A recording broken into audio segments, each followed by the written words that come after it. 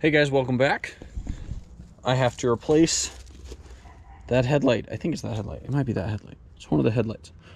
But you guys are gonna help me. I'm gonna replace the headlight. Here we go.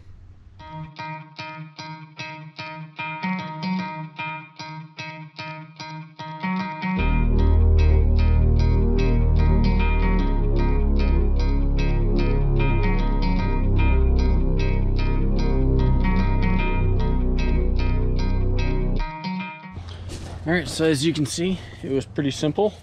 All you need is, you don't really need a magnet, just makes your life a little easier, and a Phillips head screwdriver, not necessarily on a drill. And all you do is you pull the 4 screws around here, and this little frame comes off, and your headlight comes out.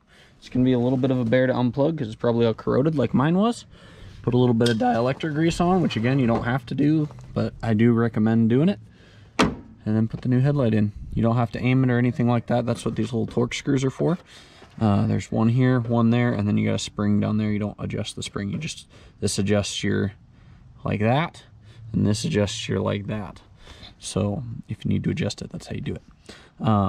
Yeah, pretty straightforward and simple. Thanks for watching.